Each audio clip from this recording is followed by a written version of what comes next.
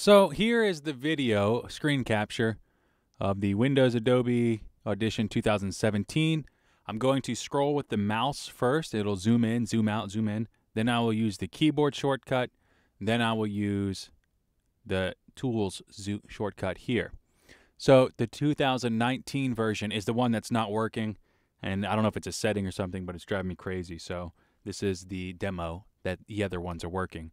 So here we go. I'm going to stop it. Audio is going to go away, and I'm going to zoom around.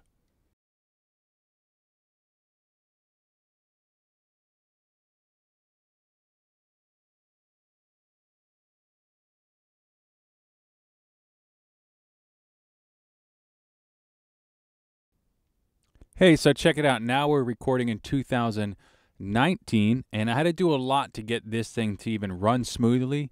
The LED display or any display down here is an absolute nightmare.